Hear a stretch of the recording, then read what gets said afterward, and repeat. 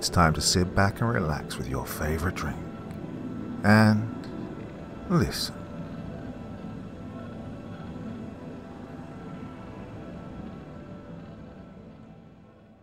The Cat by Boe Whiskey.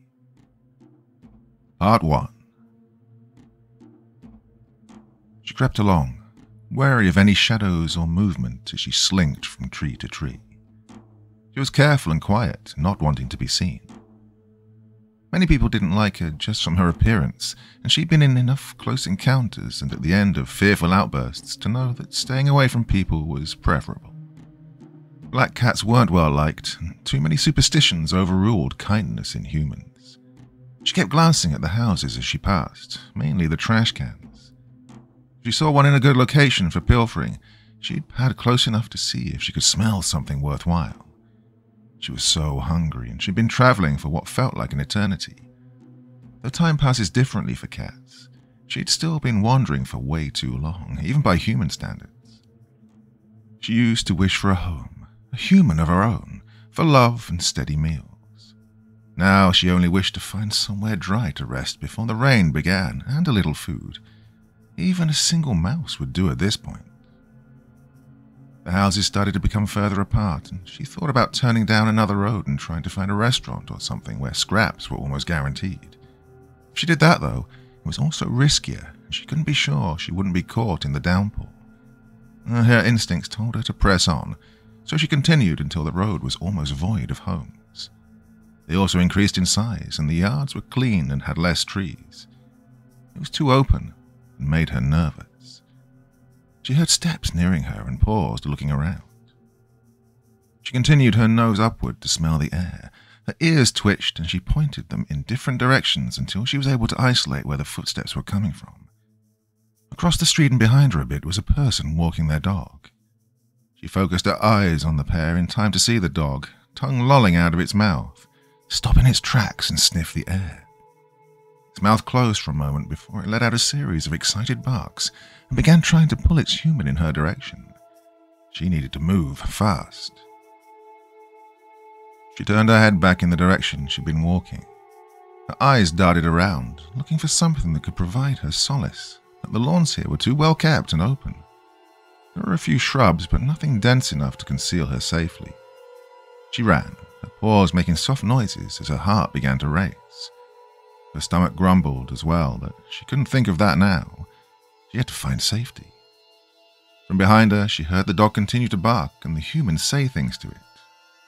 It was a large enough dog that it could easily pull the person along or yank the lead free from their hand, which is exactly what it seemed to do. The cat didn't look back, but she heard the steady gait of 4 paws hitting the pavement increase, and she sensed it getting closer. Her tail curved downward as fear coursed through her. Oh, if she could only find a tree, she'd be okay. In the dark, she knew she had an advantage over the dog.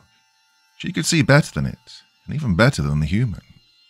She used that to her advantage and scanned the area ahead of her quickly. The hair down her spine wanted to raise, but she needed to keep moving as quickly as possible. She couldn't freeze up now. Across the street, she saw an overgrown yard begin to come into view. That was her best bet at this point. She'd have to try and use the tall grass and lose her pursuer somehow, maybe find a way into the garage or under a porch or something. She darted across the street and heard the dog change course behind her to follow. The human steps were still coming too. She heard their voice exclaiming things but couldn't understand and didn't care at the moment. She kept running. The thick grass brushed against her as she entered the yard and made her way to the porch of the house. Without stopping to take it in, she sensed it was old, which meant it might actually help her hide. The porch came into view, and instead of leaping up the stairs, she followed her intuition and found a hole to the side of them. She lowered herself almost completely onto her belly and crawled through it. When she turned around, she saw the dog had stopped at the edge of the yard. It sniffed the air and whined a little as its human caught up and grabbed the leash off the ground. They spoke to the dog and tugged it away, and it was stubborn but seemed to not want to enter the grounds. The cat felt her body relax as she laid down, exhausted, onto the dry dirt under the porch. Once the pair was out of sight, she let her eyes close and she rested, slipping into sleep as the rain began. When the cat awoke, the sun was out but dim behind the rain clouds that were still in the sky. She got to her feet and made her way from under the porch to the steps leading up to it. There was no threat she could feel at the moment, so she sat for a moment at the top of the stairs and surveyed the area. The grounds hadn't been kept for a while. What used to be a driveway was cracked with vegetation pushing through the concrete. There was a tree hanging over it, its long limbs reaching down to almost touch the ground. She turned to face the house itself and took in the untouched appearance. Paint was peeling, the windows were boarded up, and vines were growing up the walls. It was abandoned and had been for a while. Her tail twitched as she sensed something else that she couldn't place. She walked the length of the porch to the right and then back to the left, trying to understand it. There was movement inside, and a shiver ran down her tail. Mice were inside. With her feline agility, she leapt onto a forgotten table and stretched up to look through some of the slats on one of the windows. Glass was on the other side. She sat back down, tail hanging off the edge of her seat, swaying impatiently as she looked around. There had to be some way to get in. She hopped softly off of the table and padded down the steps. Her paws were sore from all the travel and her body was still tired. She walked through the grass, making her way around the house. By the garage, she found a broken pot. A piece of it had fallen in a way that caught the rainwater and she sniffed at it. Until the rain last night, it had been dry, so the water was probably safe. She tapped the top of it with her paw gently, just in case, before she leaned over and began to lap it up. It was still cool, but it didn't taste great, likely picking up some of whatever residue had been on the piece of planter. She continued to drink, though, knowing she needed the water. Once she finished, she looked at the garage itself. The door was tilted inwards, leaving a gap at the top. It didn't look sturdy, and she worried about it falling if she put any of her weight on it. And she'd come back if she needed to. For the moment, she continued around the building, looking for any way in. She didn't understand buildings that had no people in them, but she'd come across a few in her life. What she had learned is that usually it meant a good amount of hunting, so long as there weren't other animals that had nested there. So far, she hadn't sensed any other predators, but she kept her guard up and made sure to keep her senses sharp as she moved to the back of the house. There she spied a window near to the ground that was broken. She knew that that was her way in. Gingerly, she stepped over the glass pieces and slipped through the opening. It was a jump to the floor, as the window was low to the ground but high up in the room. Without much thought, she stepped off the ledge and gracefully dropped to the floor, only to land on a small piece of glass. She yowled in pain, startled by the sensation. She jumped quickly to another patch of the floor and began licking her hurt paw. The glass hadn't stuck in it, but there was a little blood seeping out. She tended to it for a few minutes, working to stop the bleeding so she could keep exploring and find her next meal. Thankfully, she didn't have to look far. She could hear the mice scurrying around, in and out of the walls. Once her foot stopped throbbing so much, she limped toward a wall as silently as she could. She listened, her tail swaying back and forth, almost vibrating at times with anticipation. She knew that she couldn't rush this. Hunting took time and patience. Her stomach wasn't interested in that, though, so it took some work to focus her mind, body, and senses on her task. A small shape emerged from the wall she stood beside. It rapidly moved in an unorganized manner. Just a little closer, she thought, as she slowly crouched down. Her muscles tensed, and she felt her energy being built up in preparation for the strike. The mouse squeaked as it continued to wander toward the center of the room. It froze and stood on its hind legs, sniffing the air, sensing the cat. She didn't waste any more time and lunged, pouncing perfectly on her prey. Finally, a meal. She chowed down hungrily on her food. The cat's ears twitched as something stirred above her.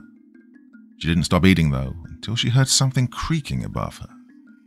She looked up and extended her hearing as much as she could. She couldn't smell or see anything out of place, but she knew she heard something. She waited a moment to see if the sound came again. When it didn't, she resolved to eat one more mouse and then go and look around. Thankfully, the steps of the basement were made from stone and still intact, and the door to the main level of the house was open. This made things easier for her, especially with her hurt paw. She was still limping and stopped occasionally to check her paw and give it another lick. The main floor was still sparsely furnished, as if the owners had left certain things they didn't want. This included a couch, a coffee table, as well as a table in the kitchen with 2 chairs left upright, a couple of rugs throughout this area, and a stool next to the kitchen counter. Everything was covered in dust, which sent her into a sneezing fit when she jumped onto the couch to see if it was comfortable enough for her to sleep on. There were no signs of people, though, or of any animals of significant size. So far it seemed the only things here were the mice, some bugs, and her. She was tired after eating, so she began to knead the couch, her claws digging into the fabric and releasing. She looked round lazily. She did this for a few minutes and felt she could stay here for a while.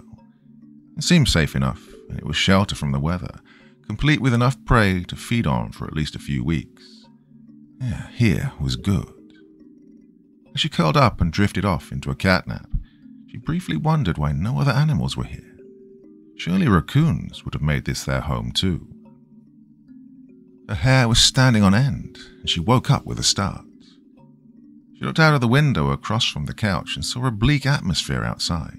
It was still light enough to be day, but the storm clouds covered the entire sky and thunder rumbled. Was that what had woken her? She stretched and yawned. She felt every nerve in her body fighting against comfort. But why? A storm wouldn't make her this on edge. She listened but heard nothing, but when she looked around, trying to determine the reason for her anxiety, she saw a small, faint glow near the stairs. She hadn't been up them yet to see the second floor, but she knew there shouldn't be anything glowing in a house like this. She oddly didn't feel threatened, but she was definitely tense. The feeling she had before of sensing something she didn't know came creeping back. The cat jumped down from the couch, carefully as to not put too much pressure on her hurt foot. She methodically walked toward the stairs, taking in every bit of her surroundings as she did. Nothing seemed physically changed, but there had undoubtedly been a shift in the energy. She looked at the spot where she'd seen the glow. It was on the staircase a few steps up. As she neared it, she began to hear something crying. She moved around to face the stairs directly and saw it. She understood a little better now, although she didn't know much. Yeah, she'd come across these things before. The humans didn't seem to be able to see them, and most other animals didn't notice them either. She'd met other cats on her travels that told her they were called spirits or ghosts.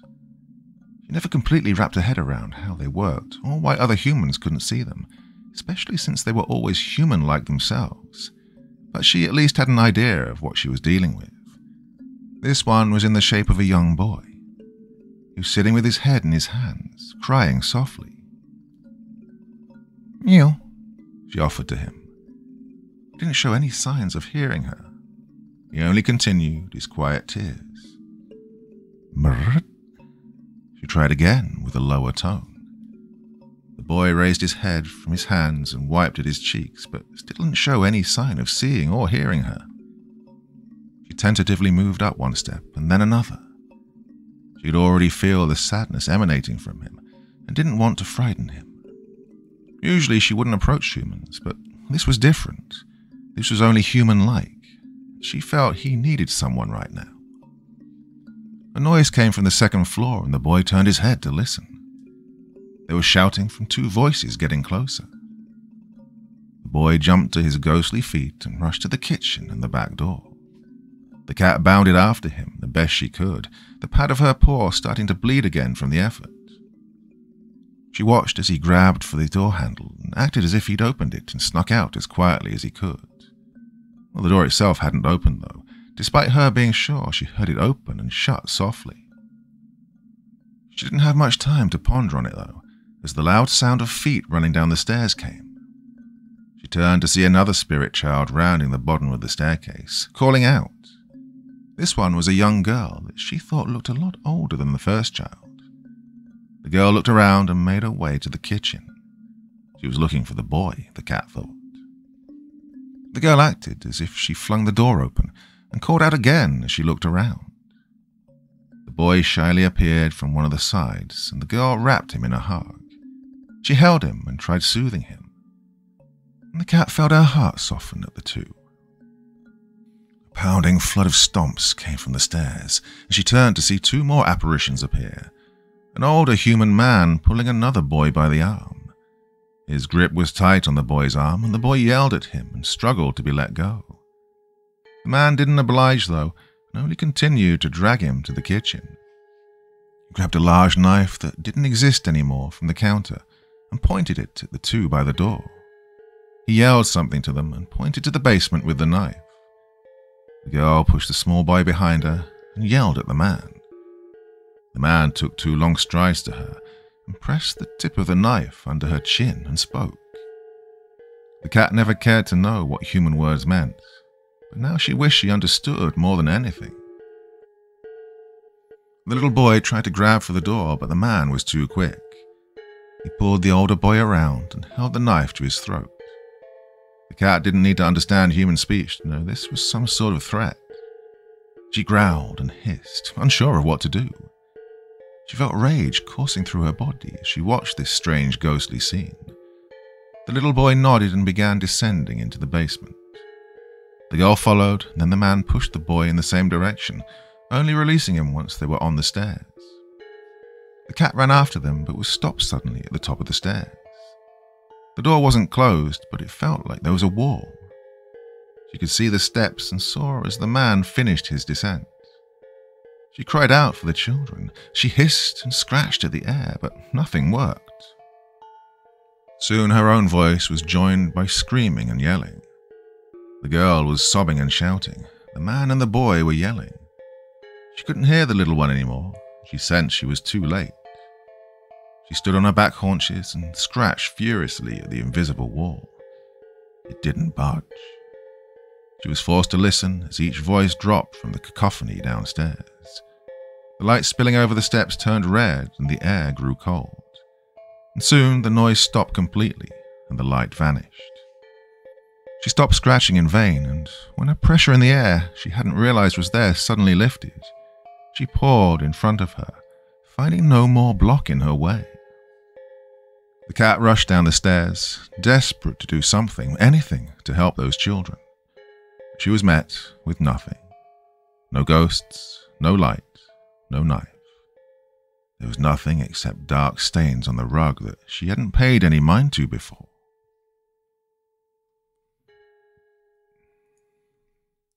Part 2. The black cat slept fitfully on the couch in the abandoned house as the storm raged outside. She couldn't seem to stay asleep, constantly waking up to survey her surroundings in anticipation of the spirits returning. She didn't understand where they'd gone, but also somehow understood that they had gone, at least for now. After the scene the day before, she took some time to investigate the upstairs. There were 5 rooms, all almost empty, save for one which was shut. She couldn't get into that one, but she wasn't in any hurry. Something about it made her hair stand on end.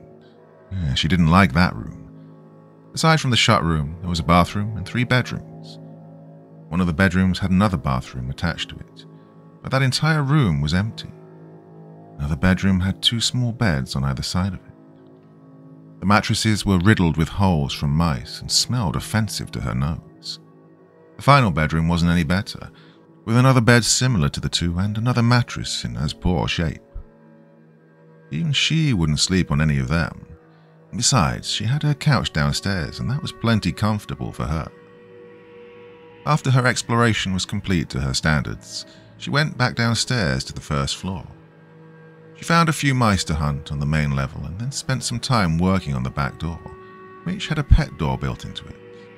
It had been closed off, but she scratched and pawed at it for long enough, taking some snack breaks, of course, to break the old plastic. There might be a draft now, but at least she was able to get in and out easily without having to go back to the basement. She didn't want to go back down there now. It felt wrong.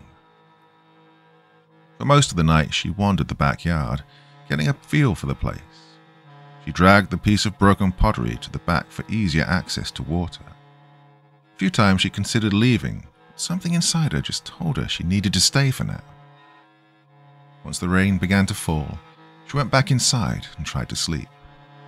She refused to get up again until she saw the sky get a little lighter and knew it was daytime. The storm was beginning to move on, and the rain had slowed to a sprinkle. She watched out of the window as the humans left their homes. Cars drove by and other animals meandered the streets occasionally. She sat in the window seat for a long time, just watching the world, vacant yet alert at the same time. When a pair of cats walked down the sidewalk in front of the house, she began paying attention. One was larger, mostly white with spots, while its companion was all orange with a fluffy coat. She was content with just watching and wondering if they were local, until the larger of the two, the spotted one, stopped and locked eyes with her. She tilted her head and perked her ears up. The orange one halted as well and looked in her direction too. She got to her feet and her tail stood straight in the air. The larger cat hissed, but she knew it wasn't directed at her specifically. Finding this intriguing, she rushed to the back door and the entryway she'd created. She ran out, still limping, to greet the other two. They'd passed the house by the time she reached the front, but she called out for them to wait. Both paused and looked back at her. "That's a bad house," the orange one called to her. "Why?" she asked. "There's bad in it," the spotted one said, displaying piloerection. The black cat knew something was off from what she'd witnessed the night before, but she wanted to understand more. "I saw something. Can you tell me what it was?" she asked, trotting up to them. "What did you see?" the orange one asked with slight excitement. "Hylas, you're not going in there," the spotted one said. I know. That doesn't mean I can't get information," the orange one, Hylas, responded. "Will you please tell me about the house?" she asked. The spotted one let a shiver run through his tail and nodded and then began walking away. "Come on," Hylas said. She followed them until they reached a home 2 houses down. They all climbed the stairs to the porch and the black cat waited while they each took their own places. Hylas perched himself on a chair while the spotted one walked onto a soft cushion on the floor and sat. "Well, I'm Hylas, and this is Hercules," the orange one officially introduced them. "Well, nice to meet you," she said. "And you are?" Hercules asked. He looked her up and down, seeming to judge her. She brushed it off and sat down before them. I don't know," she said simply. "You don't know your name?" Hylas asked curiously. "I don't think I have one. How do you get a name?" the black cat asked. "From your humans," Hercules stated. "Well, I've never had humans," she said. "Ah, that explains why you'd be in that house," Hercules said. "Yeah, but I saw something last night. There were spirits. Something happened. There was a lot of noise, but there was also no noise. Oh, I don't understand. Do you?" she asked. "Ah, ghosts. I knew it," Hylas said excitedly. Hercules nodded solemnly. "I'll tell you what I know, but you can't stay there. It's not safe." "Why not? They couldn't hear me or see me," she told them. Hercules thought for a moment, then laid down, tucking his front paws beneath him. "A long time ago, before me, there was a family there, a man and 3 children. I've heard various rumors as to why, but I can't say with any certainty. What I do know is that they all vanished one night. No one knows where they went. There were no signs of them even leaving. Only clue anyone found were bloodstains, as if more than one person lost a lot of blood," Hercules told her. "What you said and things I've heard from others, they could be stuck in a loop, replaying the moments before and during their disappearance, probably their death." "But in the basement?" she asked. He nodded. "Well, they never found any bodies or the people," Hylas added. "What do you think happened?" she asked. Hercules let out a small hiss. I don't know, and I don't care to find out. There's evil in that house. Wait until Samhain night and you'll see. Samhain? The black cat asked. Hylas nodded. There's something that comes every Samhain, or Halloween as the kids call it. It stands in the front yard. Humans can't see it, but it's there every year. All night until the sun comes up. Even the neighborhood kids won't go near the house on Halloween. It's like the humans know something is there, but they can't perceive it like we can. Hey, that's in just a couple of days. She was quiet for a moment, then spoke. Thank you. I have to go back. What? Why would you go back? Hercules asked fearfully. Because those spirits are trapped. I can't just leave them, she said. Hercules stared at her. Why not? I don't really know. I just feel like I can't. Hylas stretched. Well, if you don't die or disappear, let us know what you find out. The black cat stood and took her leave, making her way back to the haunted house. From the outside, it didn't seem evil, just sad and lonely. She knew what it was like to feel lonely. That evening, as the sun was setting, she heard the little boy crying on the stairs again. He was back in the exact same position. She felt her fur stand up and she watched as the scene from before played out again. She followed the little boy to the kitchen and waited for the girl to come looking for him. She tried mewing at them, but they still couldn't hear her. She felt helpless as she tried desperately to yell at them, to paw at them, anything to get their attention. Nothing worked. When the man came storming into the kitchen, once again dragging the older boy, she felt rage again. He held the knife under the girl's chin, and the black cat instinctively pounced, claws out. She aimed for his leg, but expected to go right through him, as her pawing had done with the children thus far. Instead, she felt solid flesh as her claws dug into him. The man howled and looked down. He saw her. He actually saw her. His eyes locked onto her, and she felt fear begin to rise in her as she realized this. He let go of the boy and grabbed her by the scruff of the neck, lifting her to eye level. She did her best to twist and hiss and scratch at his arm. She could see lines of faded red begin to appear as she cut into him, but he didn't care. He shook her once, and she looked into his eyes. They weren't human. They turned completely white, but she knew he was staring directly into her own yellow-green eyes. His attention was pulled away from her for a moment as he looked at the children. She turned her attention to them as well. They were still going through the same motions as before, even though he was no longer acting out his part. They yelled and cried and then made their way downstairs. He followed them, shoving the older boy, possibly forgetting that he was still holding the cat. Once downstairs, she saw a lamp that wasn't there before. It illuminated the entire room, but she had difficulty looking around with the man holding her how he was. She flailed and twisted again in his grasp, and he looked at her, remembering she was there, his eyes still blank. He grunted and tossed her aside. Her head hit the wall, then everything went black. She was only out a short time, but when she came to again, everything was hazy. She shakily stood and looked around. The little boy was lying on the floor, bleeding and not breathing. The girl was tied to a pipe that ran along the ceiling. She yelled at the man who had his back to the cat. He had his grip on the older boy again. He spoke to the man in a begging tone. As the cat struggled to approach them, intent on attacking him again, she saw his arm jerk and the boy went quiet.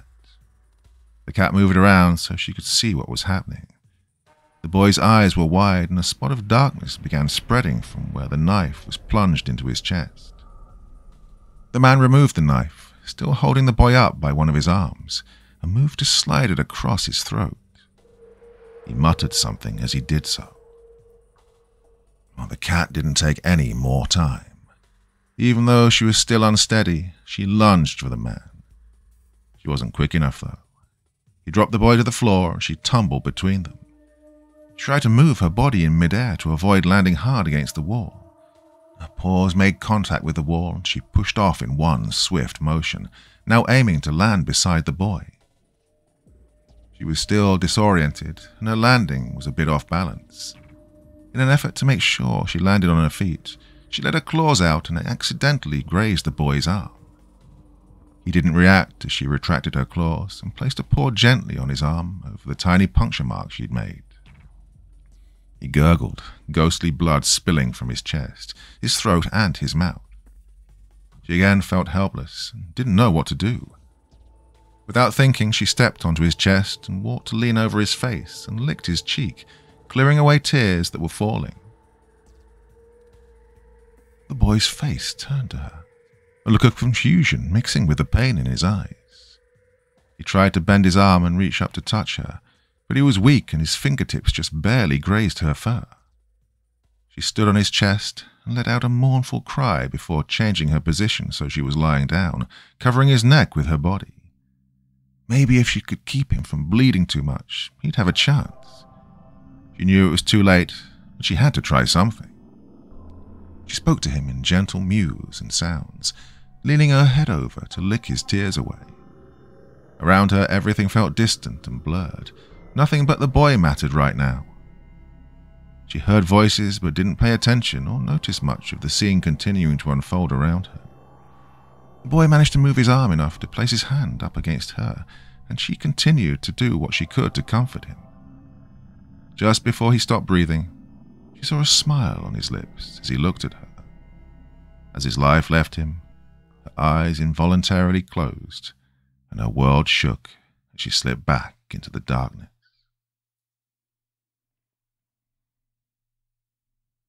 Part 3. The cat opened her eyes to the dim basement. She was alone with no sign of the children or the man. She stood slowly, expecting to be unsteady again or have her body ache, but neither happened. Instead, she was surprised that she felt so rested and full of energy. Something seemed different, but she couldn't tell what. She looked to the window and saw it was still light outside. God, how long has she been asleep? The sound of a mouse scurrying around broke her thoughts, and she stalked over, following the sound, to catch a meal. She moved as quickly as she could, while also being stealthy, as she didn't want to be in the basement any longer than she had to. After her small meal, she bounded up the stairs and made her way through the entire house, looking for something that had changed. When she found everything was as she remembered it, she went over to the window seat. Perched there, she took in the world outside. Everything around the house was the same. It was only her that felt different, but she couldn't understand how. She sat there for a while, listening to the night birds and watching as the wind moved the grass and the leaves on the tree next to the driveway. She thought of everything that happened, and how the man and boy had seen her and even interacted with her claws when they'd made contact with the skin. The man had even broken from the loop while the children continued their roles. Could she get to the girl and little boy, scratch them and somehow save all of the children? Would she need to scratch the older boy again too? The cat sat there and thought for a moment, then decided to try something. She walked to the edge of the couch and held her paw up, hovering in the air but still relaxed. The girl watched her with a quizzical look. When the girl didn't move closer, the cat stretched her arm out and reached for the girl. A hand met her paw with about an inch of air between them, almost like a high five without touching. The cat let her paw bend and drop slightly, and the girl matched the motion, moving her hand below where the cat's foot now sat still in the air, palm up. The cat looked into the girl's eyes one more time and wished she could tell the girl it was going to be okay. Then she stretched her toes and let her claw slip out. In a quick motion, she pressed her paw into the girl's hand, piercing the skin as little as she could manage. The girl winced and pulled away quickly, saying something loudly in shock. After looking at her hand for a few seconds, the girl looked back to the cat, who held her paw out to the girl again. This time, the hand that met her paw moved very slowly until it made contact. The girl's eyes widened as she leaned forward, placing her hand gently against the fur that covered the cat's neck. The cat leaned into her touch and closed her eyes happily. The cat started after them, but paused to listen to movement coming from the closed room. The man's voice came loudly from the other side, and there was the rattling sound of someone trying the doorknob. The knob itself didn't move, nor did the door when it sounded like there was pounding against it, loud enough to shake the entire frame. She stood, the fur along her spine standing up, and slowly turned away from the door. The cat made her way down the stairs and then sat on the bottom step and watched the children. They wandered around the first floor, calling out. She realized that they were looking for someone, and it struck her that the older boy wasn't anywhere to be found. She didn't understand. Where had he gone? Maybe the two cats she met the day before would know. She'd have to wait until it was daylight. Until then, she contented herself with just observing the kids while they searched for their companion. After checking the basement and returning, they made their way to the front of the house, walking past the cat on their way. By this time, she'd moved to the couch and laid down with her front legs stretched out before her. As they walked by her, the little boy froze, staring directly at her. He spoke softly once, and then, when he didn't get a response, he turned his head to the girl who was almost to the front door and said something again, a little louder. She stopped and turned back to him, then retraced the few steps between them. She looked at him quizzically and talked. The little boy whispered something, looking back at the cat and pointing to her. The girl followed his finger and saw the sleek mini panther lying there. The cat looked from between the boy and the girl, realizing they could see her. She hadn't scratched them, though, so how could they see her? Was she wrong about that?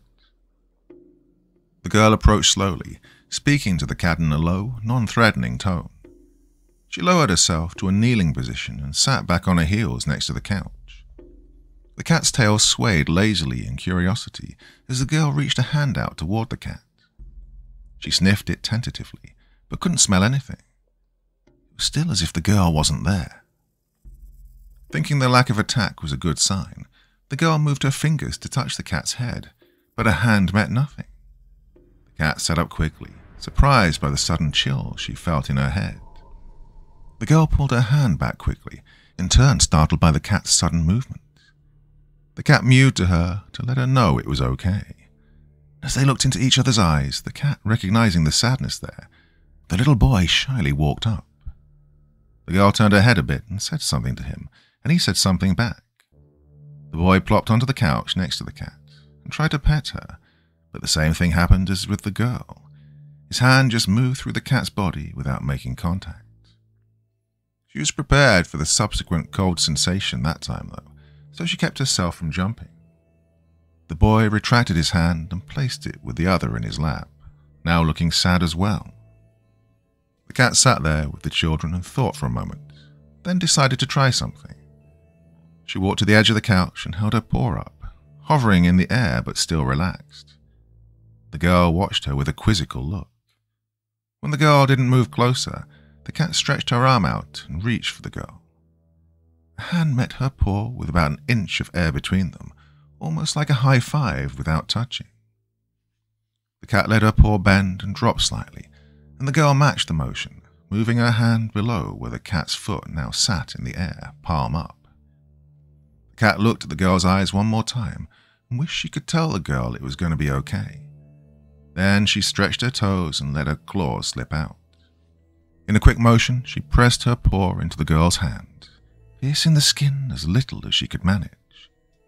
The girl winced and pulled away quickly, saying something loudly in shock. After looking at her hand for a few seconds, the girl looked back to the cat, who held her paw out to the girl again. This time, the hand that met her paw moved very slowly until it made contact. The girl's eyes widened and she leaned forward, placing her hand gently against the fur that covered the cat's neck.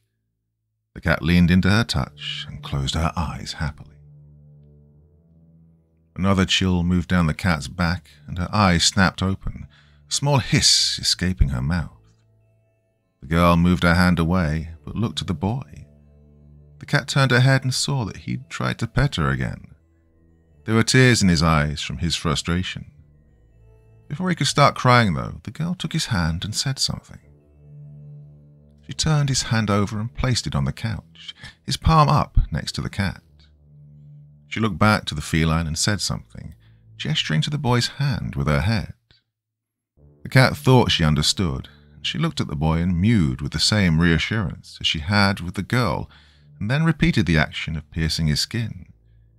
He bit his lip and fought back tears while he yanked his hand back and held it close to him. The girl said something, and he looked at the cat again, reaching out. She could feel his fear and wanted to do something to help, so as he reached out, she stood and pushed her head into his open hand. His face lit up and he began to pet her in earnest. She moved to stand in his lap, and the girl joined them on the couch. For the next while, she moved between the little boy and the girl, spending time in their laps and getting loved on. She'd never felt so wanted before, so loved. She purred and let them run their hands all over her. She even lay between them and exposed her stomach. It was a weird feeling, and she got a little anxious when they touched her belly, but she pushed it down and let them pet her. They spoke to each other and to her as this went on. Despite not knowing what they were saying, she felt comfort, true comfort, for the first time in her life. These two children wanted her and were happy to have her around.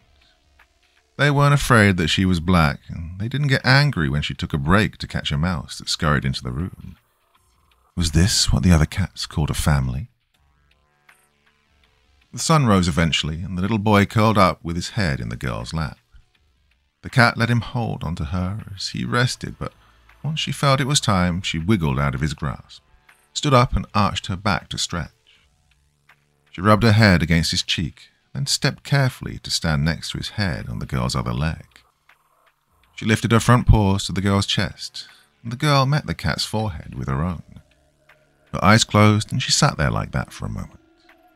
Then the cat jumped down and made her way out of her personal door. She didn't want to leave the children, but she had answers to try to find.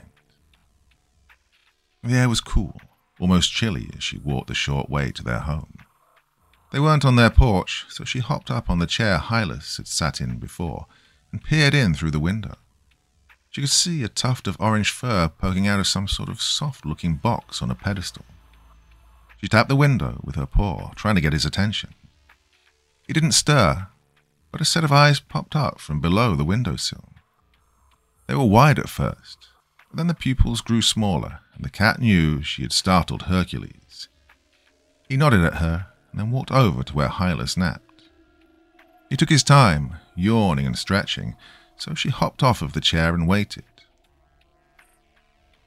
After a moment, she heard loud and persistent mewing from the other side of the door, and a human voice respond. She ducked under the chair to hide when she heard the lock move out of place. The door opened, and Hylas and Hercules walked out. Well, they pretended not to see her until the door closed again. "Hey, you're not dead," Hylas said, walking over to her and sniffing at her. "No, but something happened," she replied. Hylas walked around her in a circle before jumping onto the chair and taking his normal place. Hercules sat down on the porch and began calmly licking one of his paws. When neither of them prompted, she began. "One of the children is gone, and the other two were wandering around the house, and they can touch me now." Hercules stopped mid-lick and looked directly at her. "What?" They can touch you," Hylas added. Yeah, okay, let me go back." The black cat sat herself in the same place as before. When the loop started again, I dug my claws into the man in reaction. But I actually made contact and he noticed me. The children kept in the loop, but the man was able to grab me. Then I accidentally scratched one of the kids, and he could then touch me too. Oh, he didn't hurt me though. They were still in their loop. The man killed them. Isn't that horrible? The loop is him killing the children.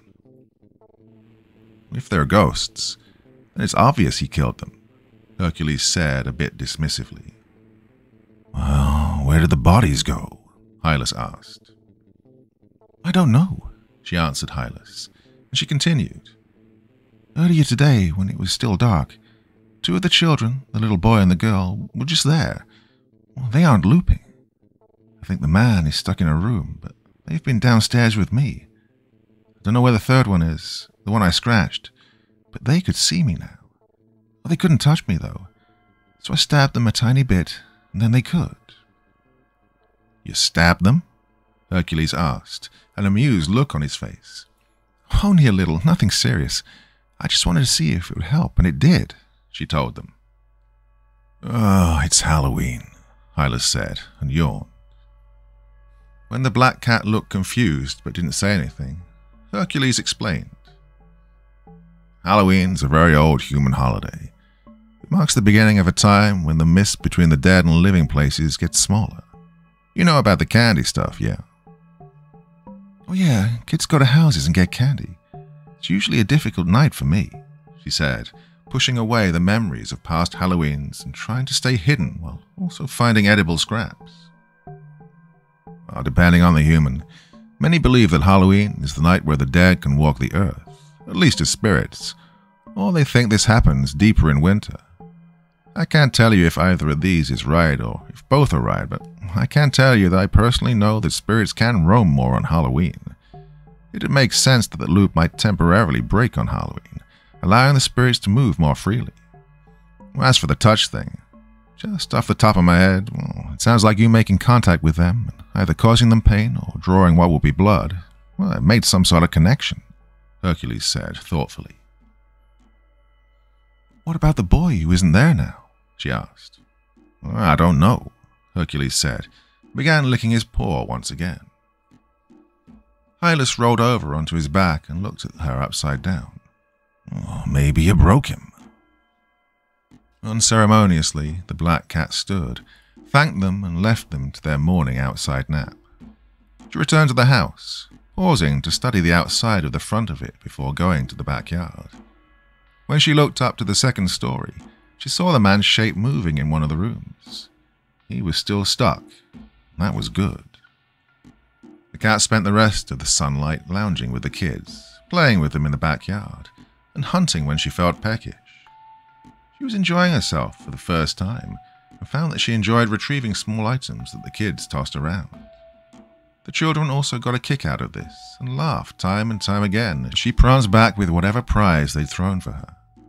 She wanted to spend her life just like this. She was happy, and that was new for her. She didn't want it to go away.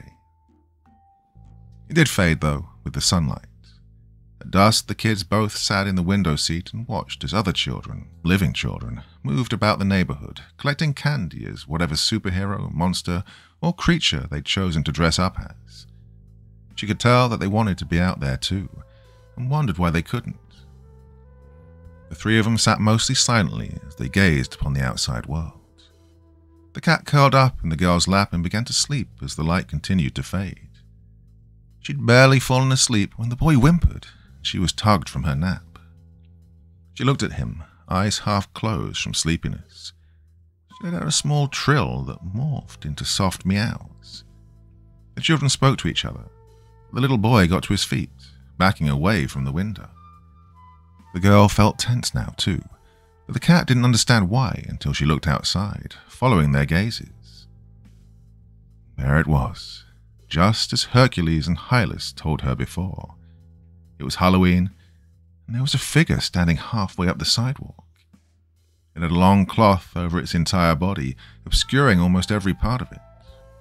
One slender, almost skeletal hand gripped a long stick that rested with one end on the ground and extended to just slightly taller than the creature. There was something big and silver at the top of it, but the cat didn't know what it was. A strange bony face with sunken eyes slowly turned to look at the window where the girl and cat still were. The girl moved the cat off of her lap and stood up, eyes never leaving the figure. She let out a heavy breath. The free arm of the figure raised to waist height, and another hand slipped from the robe as it held a hand out, beckoning to the children.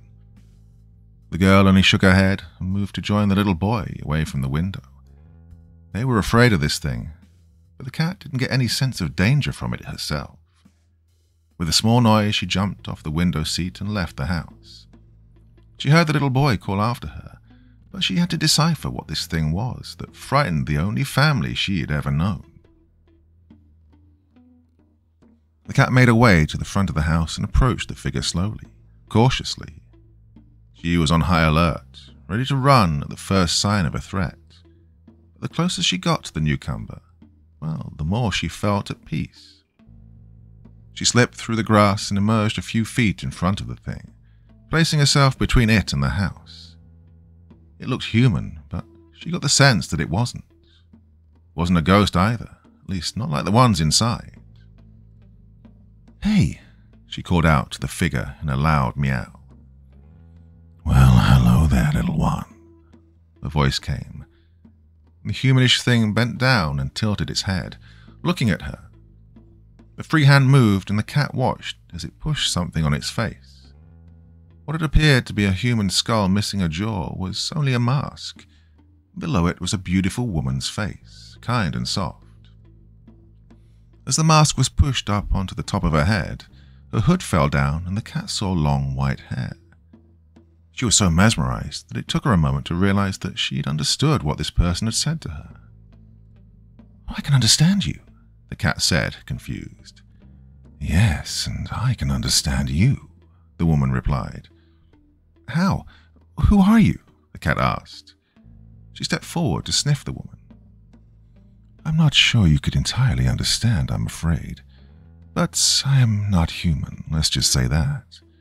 I'm here for the children." "The children? No, why?" the cat hissed. Now, none of that. Oh dear, you've connected with them, haven't you? There are..." The robe woman paused and looked at the house for a moment. "3 when there were 4 before. Now come closer, sweet one." As the woman crouched down, the cat took one cautious step toward her, and then another. When she was less than a foot away, the woman held her hand up. "Right there." The cat sat down and their eyes locked. The woman's were very dark, with small, shining flecks that seemed to dance around. Her face softened as she looked at the cat, and the cat felt as if she was looking past her physical body. "You've lost 2 lives," she said after a moment. The cat only stared at her, unsure of what she meant. Her lips spread into a sad smile. "Your kind has 9 lives. Last night you lost 2. 1 was taken from you, and you gave another to save his soul, didn't you?" "I did?" the cat asked, unaware of anything that was being told to her. The woman nodded, still searching the cat's eyes. "Somehow you released a life when you tried to protect him. Oh, you sweet, darling creature. You want to save them too." "Where is he?" the cat asked. "He's moved on, like he should have a long time ago. Thank you, little one," the woman said. The cat looked back at the house and saw both the children in the window, watching the interaction. She turned back to look at the woman who had stood up.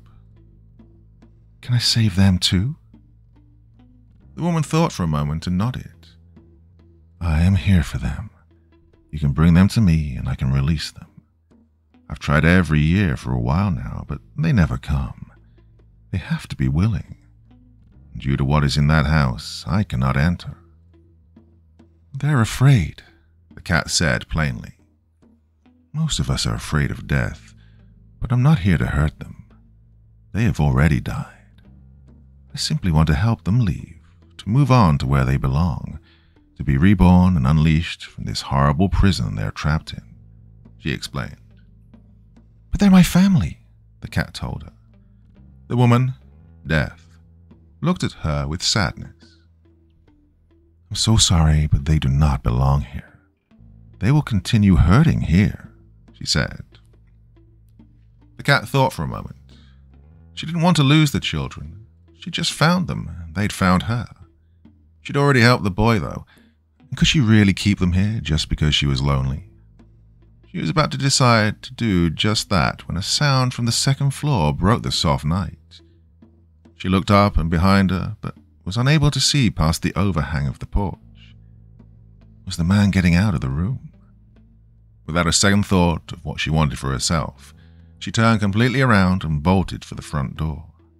She scratched at it and called out for the children, yowling loudly, trying desperately to get to them as she heard crashing sounds coming from inside.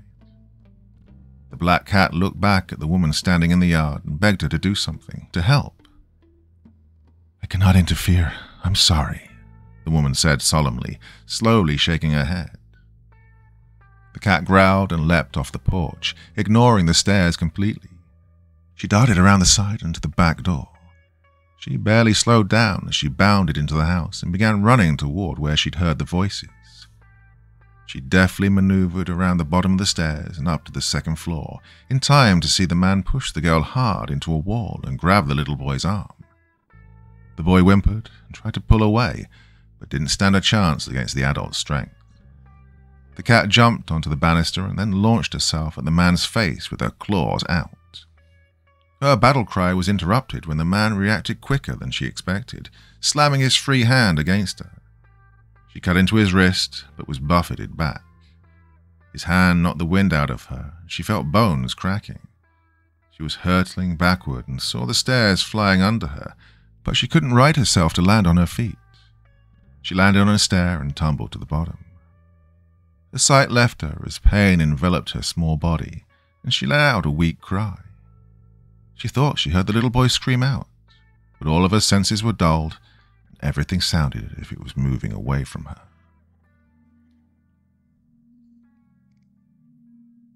Part 4. The cat awoke in the girl's arms, a hand softly caressing her head. She heard the girl sobbing before she even opened her eyes. "Meow," the cat said, not that the girl could understand. The girl gasped and loosened her hold on the cat a little.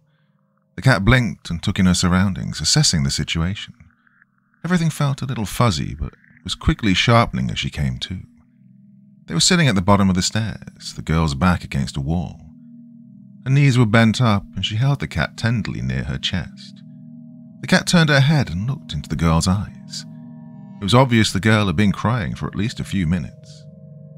The cat stood carefully and placed her front paws on the girl's shoulder, rubbing her head against the girl's cheek to dry her tears and comfort her. A sound from behind her alerted her that the little boy was still in trouble. The girl looked in the direction of the kitchen and said something. The cat didn't know her words, but thought she understood what the girl meant. They were in the basement. The cat growled and slipped from the girl's arms. She looked once more at the girl before walking into the kitchen and to the door that led to the basement. She was still a bit weak, but she felt her strength growing with each step, fueled by anger. The girl followed behind her. The cat knew she was afraid, but she was also brave and would do what she could to help. As they descended into the basement, they saw the little boy seated on the floor crying, his knees pulled up to his chin. He was in the middle of a large circular symbol that the cat didn't understand, but she recognized it as bad. Something primal in her told her it was a bad thing, and she didn't need any more information than that. The man stood just outside of the circle, chanting something with his eyes closed. The girl crouched down and walked as softly as possible, trying not to alert the man. The cat looked over the edge of the steps and let out a small noise. She wanted to get the boy's attention without interrupting the man, and thankfully it worked. The boy looked up and sniffled. From beside her, the girl made a motion with her hand, and the boy shook his head in response. He leaned over and pressed his hand to the air. It was stopped at the border of the circle. He pulled it back and repeated the movement a few inches over, and again he was met with an invisible wall. He was trapped. He took in a ragged breath and began to sob again. The cat looked up at the girl and placed a paw on her leg, trying to tell her to stay, but she wasn't sure the girl could understand what she meant. The feline then padded down the remaining stairs and crept over to the circle. The little boy watched her, his sobs slowing. The boy said something to her, and she froze, only a foot away from the circle. The chanting stopped, and she looked at the man, standing on the opposite side of the circle from her. His eyes were now open, again completely white and devoid of humanity. She could tell he was staring directly at her, though, even without pupils. He snarled at her, and she sensed something otherworldly, something wrong, something not meant to be here. She growled back and crouched down in a hunting stance. Her muscles tensed as she prepared. The man took a step around the symbol, approaching her. As his second long stride came, she pounced toward the little boy instead. Whatever force was preventing him from leaving, it only slowed her. Instead of hitting what felt like a hard wall, it felt more like a cloth sheet. She landed against it upright, claws digging into the transparent barrier. She scratched at it furiously, shredding a section of it. She mewed at the boy urgently, and he pressed his hand to the air near her. His hand slipped through, and he moved out of the circle as quickly as he could, squeezing through the gap the cat had created for him in the invisible wall. He hurried to his feet and ran to the stairs as the cat turned to face the man, squaring up to him, ready to give the kids as much time as possible to get somewhere away from him. The man glared down at her and bent to grab her, but she was too quick for him. She darted between his legs and whirled around, jumping up to dig her claws into the back of his leg. He hollered in pain and twisted his upper body around to look at her. His large hand grasped her behind her shoulders, and she released her claws. She squirmed and yowled at him, making it difficult for him to hold on to her. His other hand came around and grabbed her by the throat. She was immobilized for a moment. She knew kittens froze when their mothers picked them up from this spot, but this was no gentle, loving mother. Fear flooded her body, and she fought against the man's grip the best she could, swinging her lower body around and doing her best to push her body's boundaries. His grasp faltered just enough for her to wiggle out and fall to the floor. She landed on her feet and ran as fast as she could up the stairs. The children weren't in the kitchen, so the cat continued to the living room in the front of the house, extending her senses to locate them. She found them at the front door, standing at the threshold with the door open, staring at the figure in the yard. The cat mewed to them and slowed down. This could be it. This could be their chance at freedom. She wove herself between their legs, rubbing against both the girl and the little boy in turn.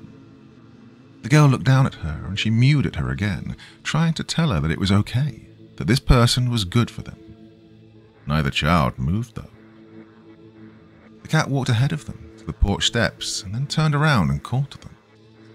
They both watched her for a moment, then the girl took a tentative step onto the porch, leaving the house. The little boy whimpered, and the girl looked back, said something to him, and took his hand in hers, reassuring him. He wiped the back of his other hand across his face and took a step as well. The cat walked calmly down the steps and toward the figure, stopping just before her. "They're afraid," she said to the woman. The woman nodded at her. "Almost everyone is afraid of the unknown. That's where I must take them." "Can the man leave the house too?"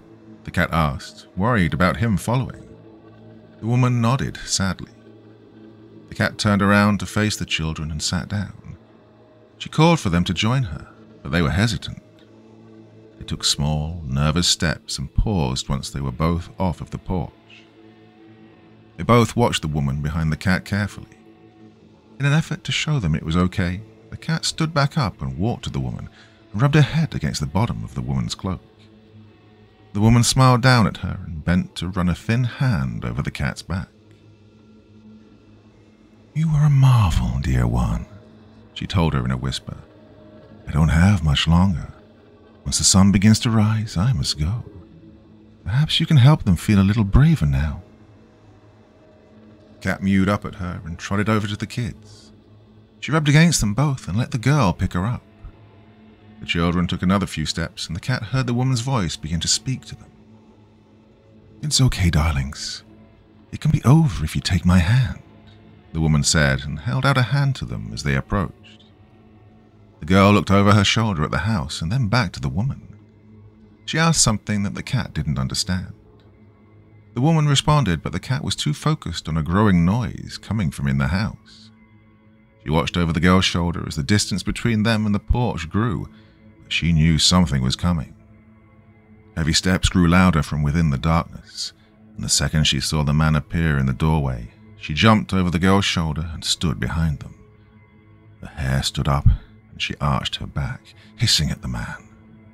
They were so close to being away from him, she couldn't let him interfere now. Behind her, she heard the woman speak. "You should not be here." The cat didn't take her eyes off the man, who now stood on the porch, his arms crossed. He was smiling, his white eyes almost glowing. It unsettled the cat, and her tail twitched. The man chuckled and said something to the woman. "You will release these children. You stole them in life, and you've imprisoned them in death. No more," the woman said. The smile dropped from the man's face, and she spoke again. "Children, if you wish to leave this place, we must go now. He is right, the sun is about to begin rising, and I will have to go then. If we don't go now, I won't be able to return here for another year," the woman spoke to the kids. Her voice attempted comfort, but was edged with a sense of urgency. The cat watched the man walk down the stairs, his fists now at his sides, a determined look on his face. He yelled something as he crossed the distance. From behind her, the cat heard the girl whisper something to the little boy. He whined, but she was insistent. Without letting him get any closer, the cat lunged toward the man. He tried to batter her away again, as he had before. She anticipated his action and adjusted herself to land behind him. Her paws hit the ground and she spun around. Now, right behind him, she hissed at him and he stopped, turning to face her. He said something, his voice sounding distorted now. He raised a hand and the cat felt her body lift off of the ground. She didn't understand what was happening as she was hoisted into the air without the man even touching her. He smirked at her and began to clench his open fist. She was floated toward him, yelling and writhing the whole way. His hand encircled her throat, and he said something in a smug tone. Behind her, the girl screamed as the man tightened his grip on the cat's throat. Once again, the world went black. The sensation of everything returning to her was beginning to feel familiar. The cat's eyes blinked as she opened them and stood on shaky legs. There was no time to let her body recuperate. She had to help the children. She called out to them as she steadied herself and looked to where she'd left them. She didn't know how much time she'd been out, but she knew she needed to be prepared immediately for whatever was unfolding now. The night sky was beginning to lighten, and she knew that dawn would be there soon. Ahead of her, she saw both children placing their hands in the woman's outstretched hands. The man was being kept at bay, just barely out of reach, by something that shimmered in the light of the street lamps.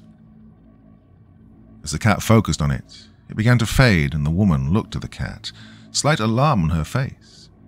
She had the kids, though, and a soft mist began to swirl and press in on the three of them. The man noticed the change in whatever it was that kept him from his goal, and before anyone could react, he thrust out a hand and grabbed the girl's upper arm. He wrenched her away from the woman. The little boy cried out and reached for the girl, but the woman pulled him close and held him tight as they both vanished into the mist. The man laughed and let go of the girl. She dropped to her knees and stared at the spot where the woman and the little boy had been. The man said something, then turned back to the house. The cat, wanting to avoid him, jumped into the overgrown yard and waited for him to enter the house. She then walked over to the girl and sat in front of her, looking into her face. When the girl didn't move, the cat mewed at her. The girl's thoughts were broken. She looked down at the feline with a sad half smile. She said something and sat back on her heels. The cat stood and placed her front paws on the girl's thighs, then reached up with one toward her face. The girl's smile barely grew as she gently touched the cat and rubbed under her chin. The girl sighed and looked toward the street. Curious as to what she was looking at, the cat moved to sit beside her. The girl spoke softly and absent-mindedly pet the cat as they stared at nothing. The cat thought back on the events of the night. The little boy had moved on now, and she was sad, but also happy. As the sky began to show colors of purple and pink, The cat lied down beside the girl and slept. She was absolutely exhausted, and she'd need to regain all of her strength to save the girl.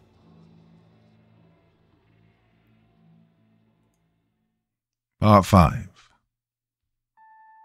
Sunshine bathed the cat as she awoke. She stood, stretched and yawned, taking her time to fully wake up.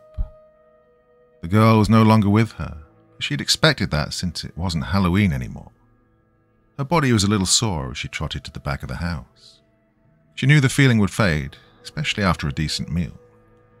The sky on the horizon was growing darker, and she felt a storm approaching. Now that she had shelter, she didn't mind. In fact, she welcomed it this time, as it would mean fresh water in the makeshift bowl. Everything suddenly changed that evening. The usually quiet and empty house filled with yelling and the faint pounding of ghostly footsteps suddenly. The cat had been waiting for it, though. She was as prepared as she could be for what she knew had to be done. The little boy was able to go with the lady in the night before that, but she'd sacrificed one of her lives for the older boy to be released. She didn't know exactly how she'd done it, but after all of her thinking and considering options during the day, she'd come to only one conclusion. She would either have to let the girl relive her death so that the feline could try and offer up another life for her, or she had to help the girl turn the tables on the man and destroy him somehow. She wasn't sure how this would even work, but she hoped that by changing the outcome, it could completely break the cycle. The sound of a door opening upstairs made the cat's muscles tighten in preparation. She stood at the bottom of the stairs, looking up, waiting for it to begin. The girl bounded down the stairs and past the cat, who meowed loudly at her. The girl glanced over her shoulder and saw the cat catching up and then passing her. The cat darted into the kitchen, meowing again at the girl to get her to come this way. She leapt onto the counter and pawed at a knife lying there. The girl tried the front door first, but when it wouldn't budge and the sound of heavy footsteps slowly and steadily started echoing from upstairs, she followed the cat's path and went to the kitchen. She couldn't understand the cat, though, and didn't seem to see the knife. The girl looked bewildered and confused at trying to see what the cat was touching. The cat realized that the girl couldn't see it because it wasn't in her world. It was in the cat's. She hadn't considered this and felt her heart start to beat faster. If the girl couldn't arm herself, how would this work? She didn't want to watch her die, and if the girl could win, then maybe she could stay as a ghost and a companion for her. They could make this a home, and neither of them would be alone. The footsteps reached the bottom stair, and the man's voice bellowed out loudly, seeming to shake the entire house. That was it. The cat remembered that the man had grabbed that large knife he used to hurt and kill the children. She couldn't recall precisely where he'd grabbed it from, but walked the length of the counter, mewing at the girl. After a few seconds, the girl either caught on to what the cat was trying to tell her, or came to the realization herself. She rushed to the far end of the counter and frantically grabbed for something the cat couldn't initially see. The knife seemed to materialize when the girl brandished it toward the entryway for the kitchen. The man approached with menacing but calm steps, his voice taking on a sing-song tone.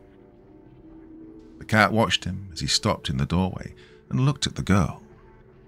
He said something to her and then laughed, his eyes closing as if a very funny joke had been told. The laughter stopped suddenly and he opened his eyes again, staring at the girl with those blank white ones. The cat growled from her place beside the girl, and the girl held the knife out in front of her and yelled at him. He took one slow step, and the girl flinched. He took another, and the girl backed up. The hairs all along the cat's spine stood on end, and she arched her back. She hissed at the man as he continued to approach. She couldn't win this for the girl. She could do her best to help. The man simply glanced at the cat and said something under his breath, then threw out one of his hands in the air in a blocking motion. He wasn't close enough yet to reach her, but she felt the air around her suddenly change. It became thick, as if a heavy blanket was thrown over her. With each breath she took, it was harder to breathe until her body was forced into a crouched position and she felt immobilized. Her eyes darted between the girl and the man. The girl looked at her with shock and horror on her face, then screamed something at the man. His mouth curled into a smirk, and he continued to hold his hand out till he was only a couple of feet from the girl. Her confidence and determination wavered, and she let the knife lower as she looked at the cat with a worried expression.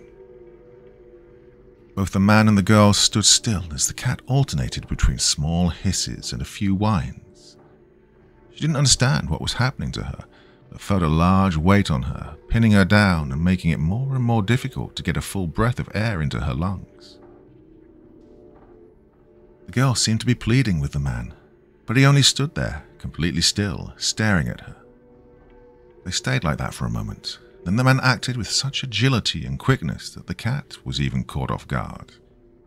In a matter of only a few seconds, the man's hand dropped. The air pressure around the cat lifted, and her body immediately reacted by pulling in deeper breaths as the man grabbed the girl by both of her wrists and spun her around so her back was against him and the knife clattered to the floor. Before the cat knew what she was doing, she reacted by launching herself at the man. He turned in time for her claws to sink deep into his back, and she held on with all her might. His body acted involuntarily, and his shoulders stretched back, the blades nearing each other over his back that arched slightly in pain as he howled. He didn't let go of the girl completely, though. Instead, he released one of her wrists, but still had a tight grip on the other. Quickly, he bent over and snatched the knife from the floor as the girl struggled against him. She turned her body to face him the best that she could, and he held the knife up to her throat. At his back, the cat continued to hiss. She bit at him, and in the moments she felt stable enough, she would pull one paw away from him and scratch at his back. Through gritted teeth, he spoke to the girl, doing his best to ignore the cat attached to him. With the girl in front of him and the cat holding on the best she could, the man moved them all to the doorway of the basement. As they began to descend the steps, the cat released and jumped away from the man. He made a noise of stifled pain, but continued down to where the strange circle was. He pushed the girl toward it and said something to her. She complied and walked to the center of the circle and then kneeled down. Her eyes scanned the room, though, and the cat wondered if the girl could find anything to help. The man walked to the center of the circle and knelt down too, facing the girl. She looked at him with wide eyes, and the cat could feel her fear. The feline knew that it didn't matter how many times the girl was forced to endure her own death, it was still terrifying. She watched as the man grabbed the girl's wrists in one hand, raised them in the air, and held the knife aloft to the sky with the other. As he spoke to the air above him, the cat crept closer, trying to determine the best option for her next move. She didn't have enough time, though. The man stopped speaking and looked again at the girl. The arm holding the knife lowered and his elbow bent as he pulled back, readying for his strike. Without thinking, the cat lunged between the two, doing her best to jump onto the girl's chest and block it. The man saw the cat suddenly appear, scrambling to hold on to the girl, who cried out in pain at the sudden sensation of the cat's claws. She hated hurting her, but this was the only thing she could think to do in the moment. White eyes met the cat's, and the man faltered for only a second before plunging the knife through the cat and into the girl, pinning them together. He let the girl's arms drop as he removed the knife from their bodies. The pair fell to the ground, each on their side, facing one another. The girl coughed and blood trickled from her mouth, and she struggled to breathe. The cat felt her body giving out on her, but she did her best to stay close to the girl, to mew at her gently to try to tell her it was okay. They were together, that the pain wouldn't last.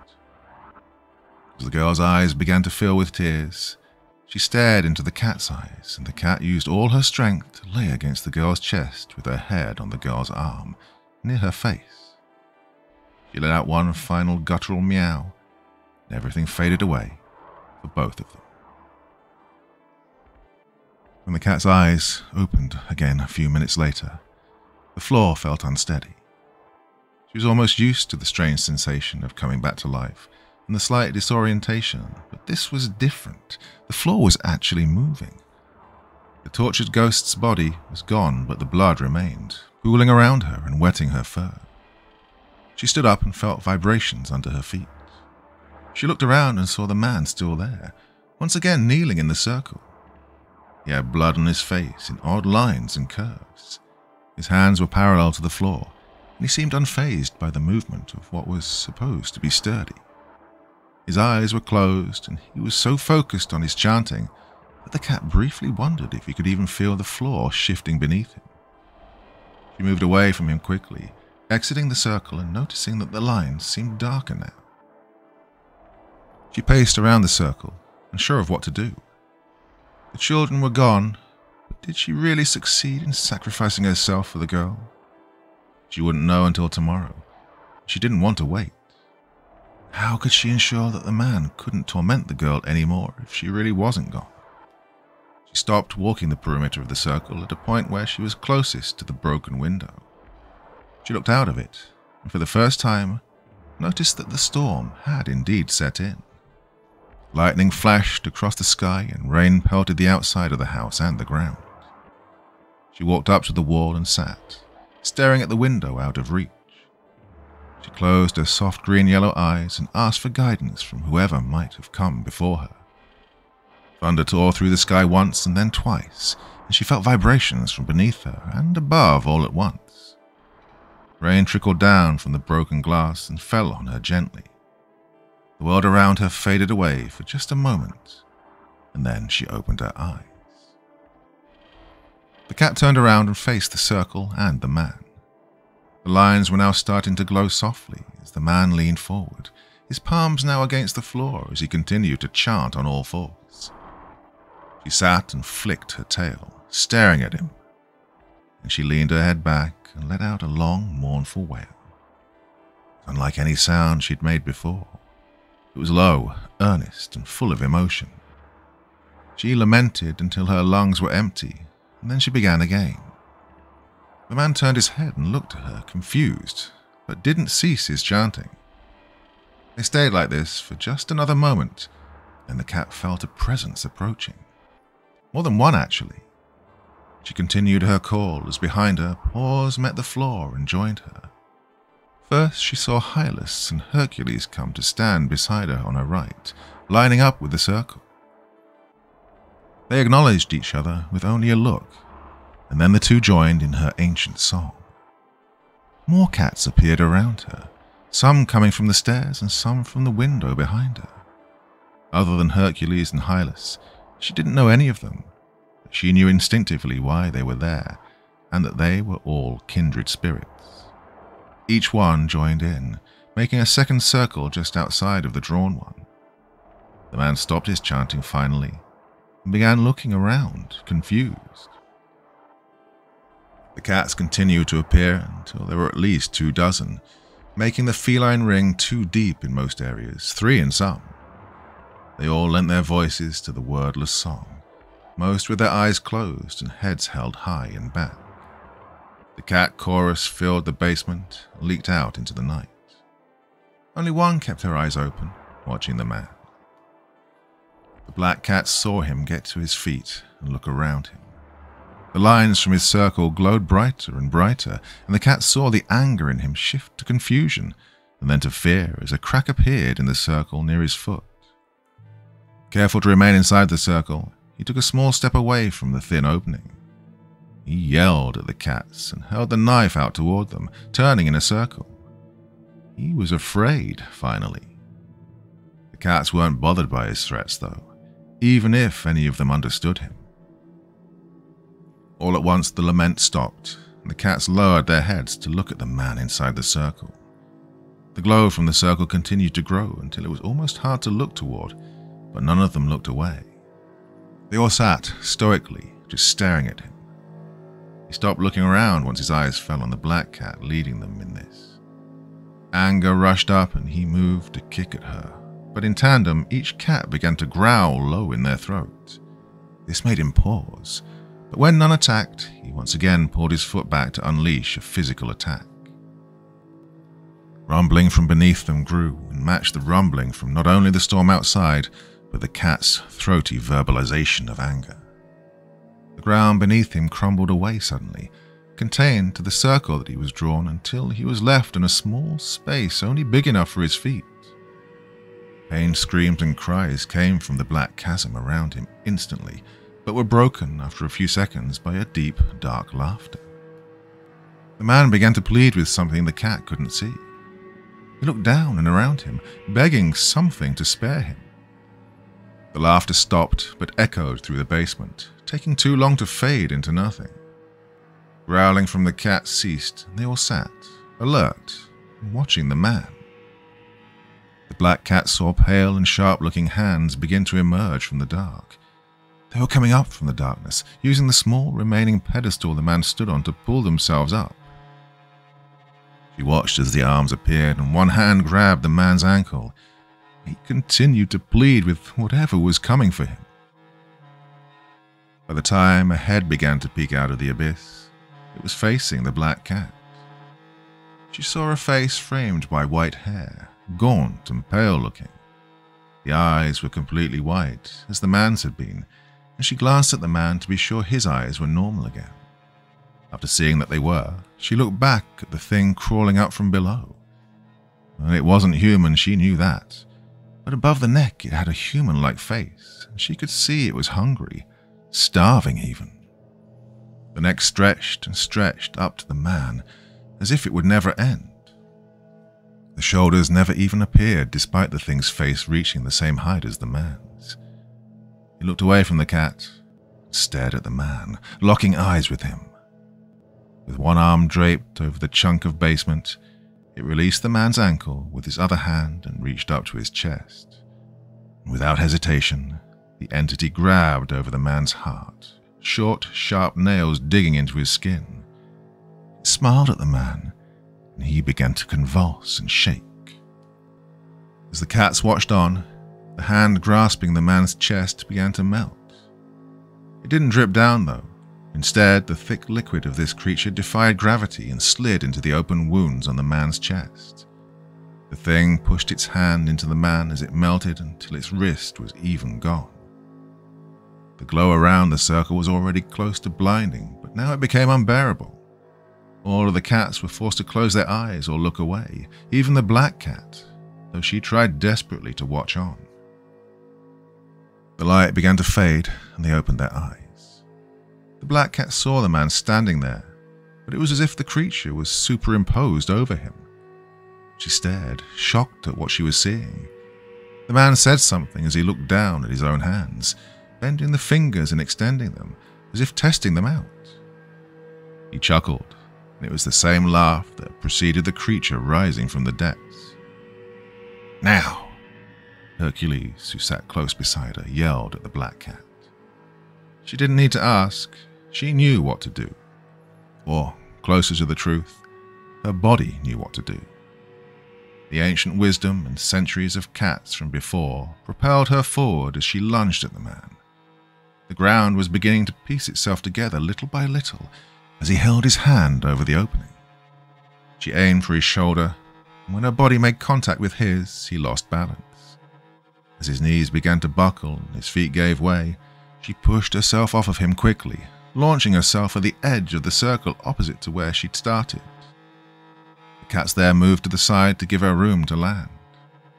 She fell short, her front claws trying to find the purchase in the floor. Beside her, the man's head collided with the edge of the chasm as he flailed and groped for anything. He was unsuccessful, and as a swift Bengal grabbed the scruff of the black cat's neck with her mouth, his now sharpened nails scraped down her stomach, causing bloody gashes. He fell, screaming, into the vast beneath. Other cats came to the black cat's aid. They helped pull her from the pit as it continued to close. She lay there, bleeding, as they began a new lament, led by Hylas and Hercules, who had come to her side. This one was heart-wrenching, and she moaned in pain instead of joining in. From the darkness behind her, a soft, familiar voice began to speak. "It's okay, sweet one. Close your eyes. It's time to rest." The black cat fought the urge to let go, however. She needed to know if it had worked. "Are they okay?" she managed to ask. The cat's mournful song began to fade, and they moved for the woman to sit down beside the black cat. She reached out a hand, stroked the black cat's silky fur softly. "Yes, they are free. And now you can be too," she told the cat. "You can't hurt them anymore?" the cat asked with difficulty. The woman nodded and continued to lovingly pet her. "You've been so brave, little one. You have only one life left, and I want to give you a present," the lady said softly, her voice barely above a whisper. "Present?" the cat asked. She nodded again and pressed one hand to the cat's body and 3 fingers to the space between the cat's eyes, and then spoke. "Rest now. You'll know it when the time is right." The cat let out one more low moan and closed her eyes. Warmth filled her body. She let go. This time when the cat awoke, everything was different. The basement was empty. All of the other cats had gone. The woman was gone too. The air felt empty, and she got the strange sensation that nothing and no one had been there for a while. She stood slowly and couldn't feel the ground beneath her feet. Everything around her was shrouded as if someone had put something over her eyes. She rubbed the back of her paw against her face and felt nothing there. She didn't understand and called out for anyone who might be around. There was no answer. She made her way back up the stairs, taking each one carefully. The haze around her continued as if fog had set into the house. Her strength returned with each step, though, and she felt younger and younger until she had strength coursing through her body that she'd had when she was little.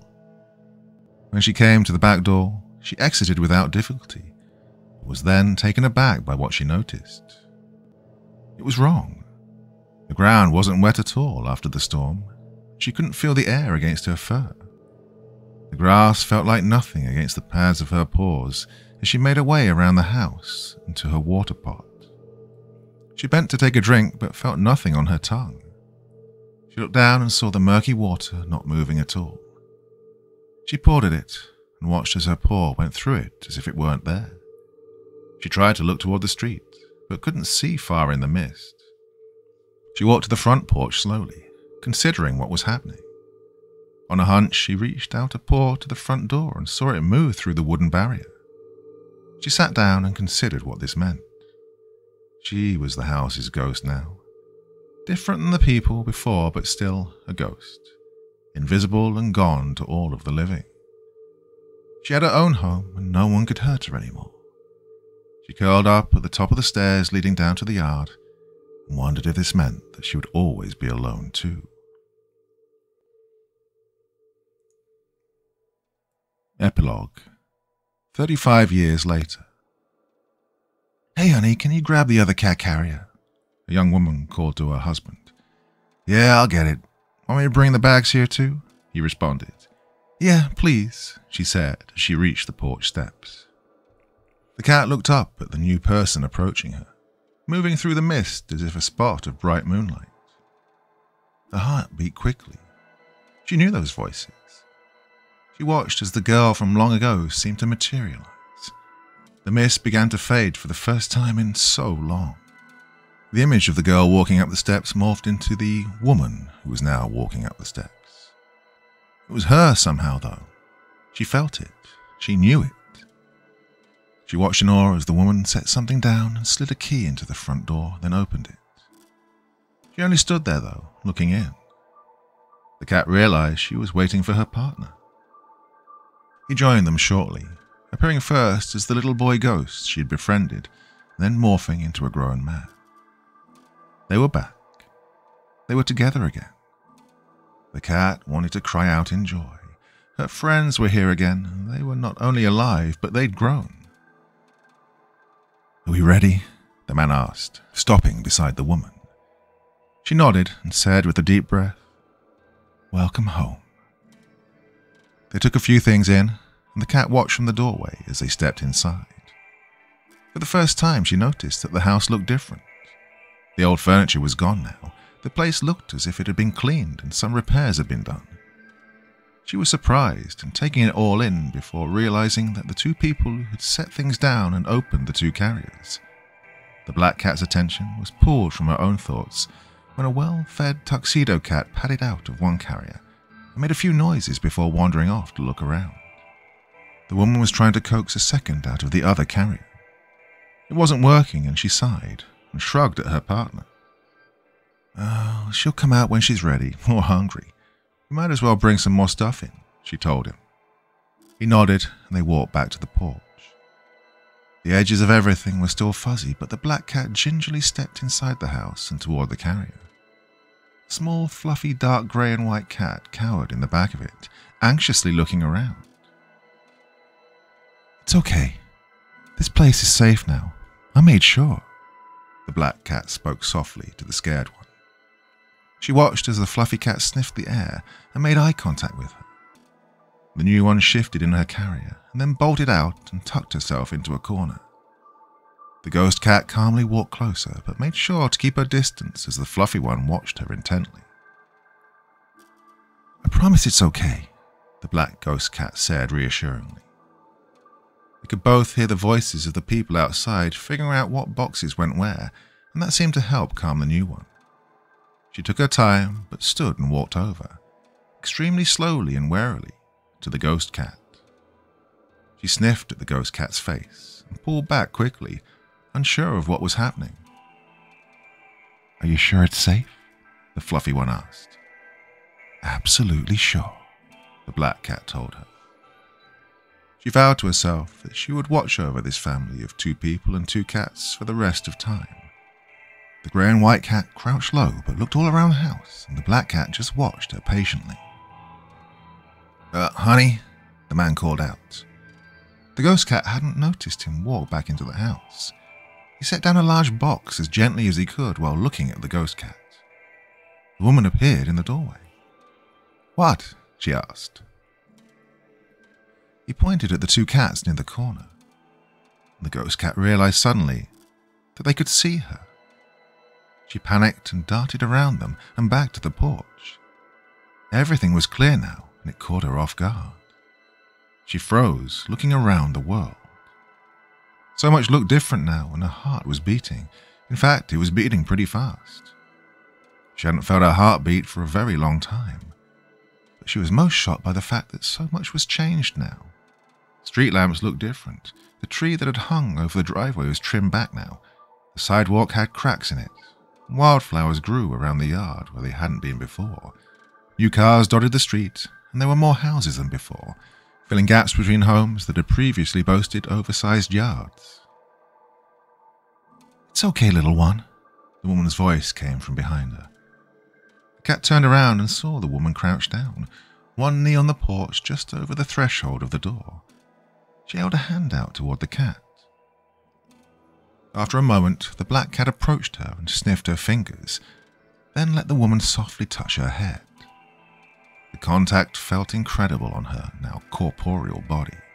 Without thinking, she leaned into the woman's hand and rubbed her back against the open palm. She mewed excitedly, and the woman laughed. "Are you the guardian of this house?" the woman asked with a smile. "I am. I remember you," the black cat replied, even though for the woman it came out as a bunch of meows. Before she knew it, she was in the woman's arms, and the woman stood up and turned to her husband. He walked over and rubbed her chin with his fingers, then took her ear between his thumb and forefinger and massaged against her head. "Well, hi there. You going to be okay with us living here with you?" he asked. She earnestly mewed at him, a long, dramatic, happy mew. The man and woman both laughed and nodded at each other. "Well then, I guess thank you for welcoming us into your home. I promise we'll be a good family for you," the woman said. She set the black cat down after another moment, and they resumed bringing their belongings inside. Family, the black cat thought. I have my family.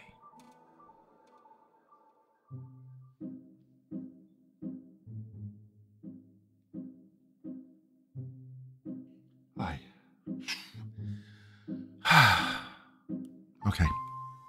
Yeah. It did bring me to tears a couple of times reading that one. Bit of a struggle to get to the end of it because it was so damn good. And to the author, Boe, hope I did the story justice. That one's for you, too. Rest well, wherever you may find yourself now. Okay, that's enough for this evening. Thanks for listening, everybody. Hope you enjoyed that one. Okay, till next time. Very, very sweet dreams, and bye-bye. Thank you so much for taking the time to listen to this story today. Really means a lot to me and to the author of the story, of course. Well, if you want to know more about me, I'm pretty much everywhere on social media. You can find me on Facebook, Twitter, Instagram. You can download my music on SoundCloud. I've got a Patreon if you feel like. Throw me $1 or $2. Very much appreciated. And of course, on Reddit, I have a place where you can leave stories if you want me to read one that you've written. Well, hoping to see you all again very soon. Till then, sweet dreams. Bye-bye.